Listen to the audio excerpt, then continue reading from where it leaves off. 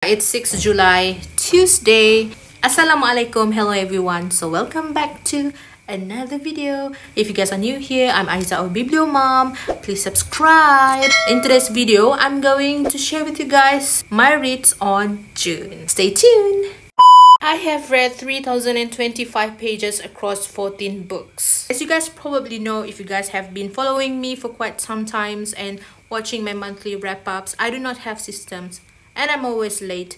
So without further ado, let me share with you guys what I have read in June.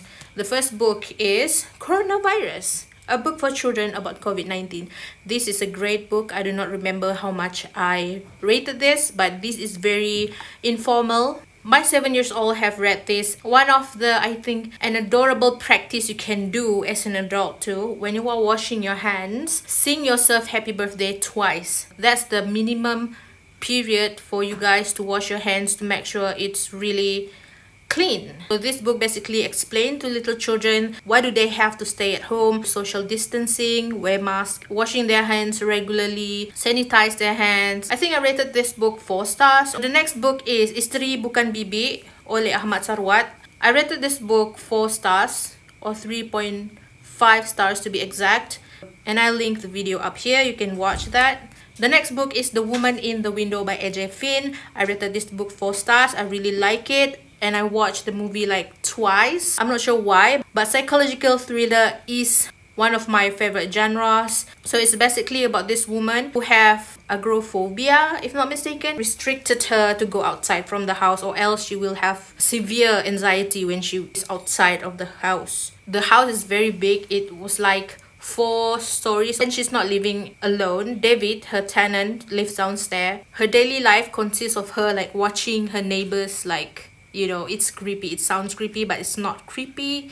I think she just wants to get to know her neighbors without getting out from the house, if that makes sense. One day, she saw her neighbor stabbing his wife. She tries calling the police. She cannot wait. She just ran across the street wearing a red umbrella, but then she collapsed. Then she started to doubt herself because the police, her neighbor, says the one she saw being stabbed is not her neighbor's wife. There's a plot twist in the story, and then I really didn't see it coming. She actually have issue herself with her previous marriage. If you guys have watched the movie, you have to read the book. The next book is Your Mom, a little book for mothers and the people who love them by Liz Climo. I really love this book. I rated it 5 stars, solid 5 stars, because it made me cry.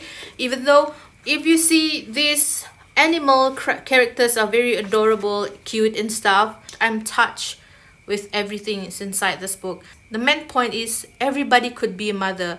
If you're a grandmother, you can be a mother. If you're not the biological mother, if you're a foster mother, if you're an aunt, you can be a mother, even though you didn't literally give birth to your kid. This is recommended. Really hilarious to see all the babies grown up, and in that process, these mothers would get sleep deprived. The next book is Goodbye, Sedih dan Kecewa, oleh Ririn, Rahayu. If not mistaken, I rated this 4 stars.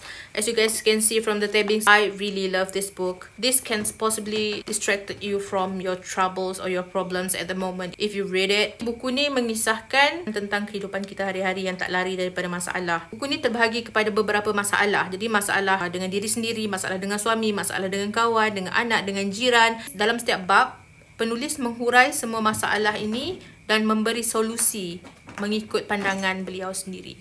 The next book is Bicaralah yang Baik, Ataupun Diam oleh Iqro, Firdaus. If you guys haven't watched the video, you can watch it up here.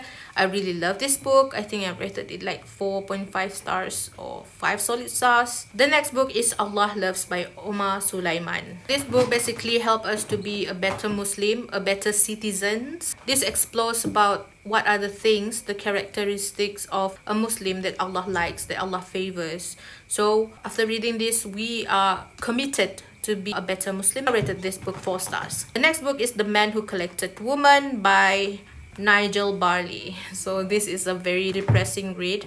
I think I rated this 3.5 stars. It's not a bad book. It feels draggy. It gives out so much backstories. The characters are, how do I say this, not likable. Can I at least like a character in this? Let's skip that one. The next book is Talking to Myself Daniela Rivera Zacharias. It's actually a dual language book. In front is English, at the back is Tagalog. I gave this book 2 stars, I'm not mistaken. I'm not liking it, even though it's a self-help, mental health book. It started off really great. I really like her writing. And then when she started talking about God, there is where I'm sorry, this is not for me. In her opinion, God and religion is not something that are connected. I am against that. So obviously, this book is not for me. The next book is Questions or Answers by Timothy Joshua. I really love this. I genuinely love this. I have made the review videos. You can watch up here. Moving on to the next book. I guess no one knows about this book. It is written by Neelofa. This is actually a pre-loved book. I don't know if you can actually sell this, but you can get this for free if you bought one of her scarves. It's a so-so kind of writing for me. She included surah's quotes from the Quran and pour her own thoughts. I rated this book 2 stars. The next book is Pemikiran Tasawud Syeikh Dr. Yusuf Al-Qaradhawi oleh Dr. Muhammad Kamil Haji Abdul Majid. Saya suka buku ni. Saya bagi rating 4 bintang. Dr. Muhammad Kamil tulis untuk tesis beliau. Saya rasa kajian beliau terhadap Pemikiran Tasawud Syeikh sangat-sangat baik. Pembacaan ini sangat berat bagi saya sendiri, walaupun saya pernah menghadiri daurah dan kelas-kelas berkaitan tasawuf dengan Syeikh Ruhimuddin dan Maulana Wan Asri sebelum ni. Bila saya mengetahui pandangan Syeikh Dr. Yusuf tentang ilmu tasawuf, saya baca dengan berlapang dada. Saya suka kesederhanaan beliau dalam mengamalkan dan mengajarkan tasawuf. Buku ni secara asasnya sesuai dibaca oleh masyarakat umum. Buku ini meletakkan umat Islam atas landasan ilmu yang tak keterlaluan dalam mempertahankan tasawuf dan juga tak keterlaluan dalam mengkritik pengamal tasawuf. The next one is The Maidens by Alex Michaelides. I really love this. I think I rated this 4.5 stars. I love his debut book, which is The Silent Patient, and this met my expectation. It's a psychological thriller. Basically, it's about this woman mothering and nurturing her niece who's lost both of their parents. She got called from her niece from the university saying that her best friend got murdered, and then this woman decided to go to her niece and started investigating. What she found is really shocking. I thought I could guess who's the psycho in this whole story. Ends up when the plot twists are revealed, there's... Shh! My kittens. When the plots are revealed, there's so much into it. The backstory just shocked me. I really love one character in this. I cannot remember the guy name, but if you guys want me to review this in depth in the next video, you can just comment down below.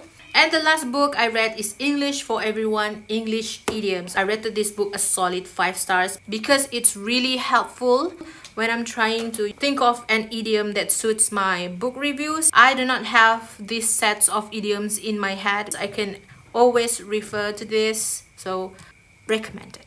I guess that's all for today's video. I hope you guys enjoyed this. Please smash that subscribe button and please say hi so I know that you guys watched my video, and I really want to appreciate every single one of you. I see you in my next one. Bye. Assalamualaikum.